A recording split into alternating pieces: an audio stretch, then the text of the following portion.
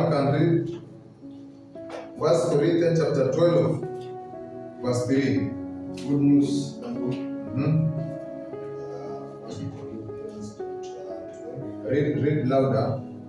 It says, I want you to know that no one who is led by the God Spirit can say, I curse on Jesus. And no one can confess Jesus is Lord without being guided by the Holy Spirit. Yes. So the scripture is telling us no one can confess that Jesus is Lord without the power of the Holy Spirit. So all of us, we confess that Jesus is Lord. Amen? All of us, we confess that Jesus is Lord. So we have the Holy Spirit in us, because the Holy Spirit guides us in every way.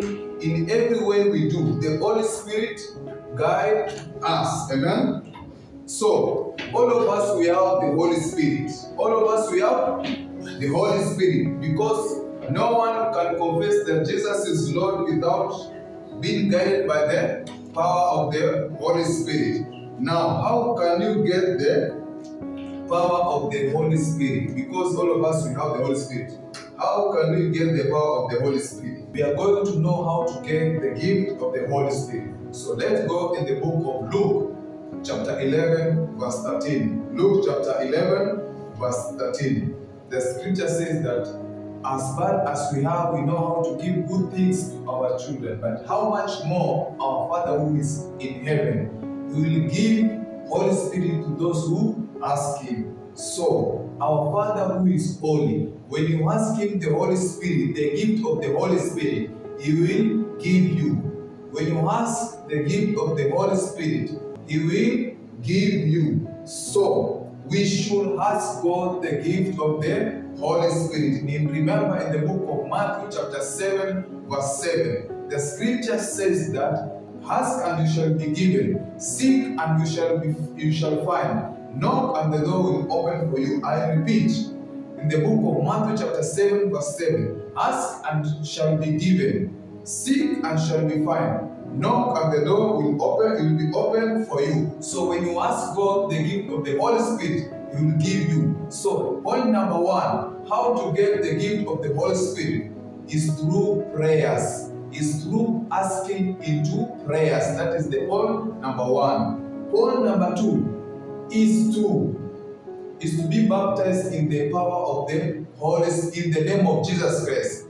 Point number two is to be baptized in the name of Jesus Christ. So let us go in the book of Acts, chapter 2, verse 38 to 39. And Peter said to them, repent and be baptized, every one of you, in the name of Jesus Christ, and you will receive the gift of the Holy Spirit. So the gift of the Holy Spirit, point number two, you receive the gift of the Holy Spirit by being baptized in the name of Jesus Christ. So number one is to ask. When you ask God the gift of the Holy Spirit, He will give you. Number two, when you be baptized in the name of Jesus Christ, you receive the power of Holy Spirit. Hallelujah. Now we are going to learn the importance of the gift of the Holy Spirit. Now, point number one, the importance of the gift of the Holy Spirit. The Holy Spirit reminds us about the Father. The Holy Spirit reminds us about the Father. Let us go in the book of John. In the book of John, chapter 14, verse 26. I will read. The scripture says that, but the Helper, the Holy Spirit, whom the Father will send in my name, He will teach you all things and bring to your remembrance all that I have said to you. So the Holy Spirit, He will teach us and He will remind us about what He had taught us. So the Holy Spirit will remind us about the Word, about the Father. Because when you read the Word of God, God is teaching you through the Word. God is talking to you through the Word. So the Holy Spirit will remind you, keep on reminding you every time about the Word of God. So some people, they are reading the Word of God and they forget. Some people, they are reading the Word of God and then they don't understand about the Word of God. Because they don't have that power of the Holy Spirit. They don't have the gift of the Holy Spirit. So when you have the gift of the Holy Spirit, you will know the meaning of the Word of God. You will have the revelation about the Word of God. You will be able to understand about the Word of God. You will be reminded about the Word of God, because the Holy Spirit will teach you about the Father. So some people, they dream a lot of dreams, but they don't know their meaning. So when you have the gift of the Holy Spirit, you will know the meaning of the dreams which you are dreaming. You will know the meaning of the dreams which you are dreaming. Now, when you have the gift of the Holy Spirit, you will prophesy. Oh, Shabikana. You will prophesy. Manasu kiabasa. Shobikana kasa. Amen? So, point number 2. The Holy Spirit will reveal the truth to you. So, let's go in the book of John chapter 15, verse 26. In the book of John chapter 15, verse 26. Let us go in the book of John chapter 15, verse 26. The scripture says that, But when the Helper comes, whom I will send to you from the Father, the Spirit of truth, who proceeds from the Father, he will bear witness about me.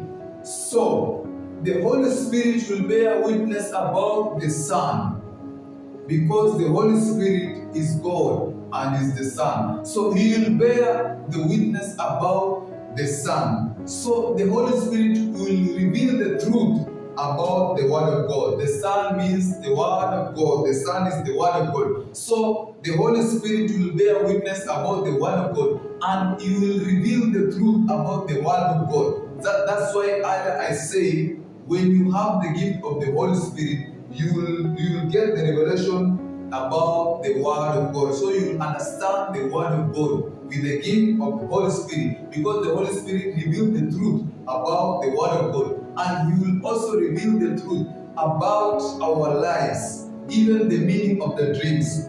Hallelujah. So, amen. So, point number 3, the Holy Spirit will help us to pray. He will help us to pray. Let's go in the book of Romans chapter 8, verse 26. In the book of Romans chapter 8, verse 26, the scripture says that, likewise, the Spirit helps us in our weakness, for we do not know what to pray for as we ought. But the Spirit Himself intercedes for us with groaning too deep for words. So the Holy Spirit helps us, intercede for us. The Holy Spirit intercedes for us. When you have the gift of the Holy Spirit, you will talk in a new tongue. You will talk in a new tongue. He will intercede for you. The Holy Spirit will intercede for us, because we do not know how to pray. Remember, in the book of James chapter 4, verse 3, the scripture says that we ask and we do not receive, because we are asking with the wrong motive, by asking about ourselves.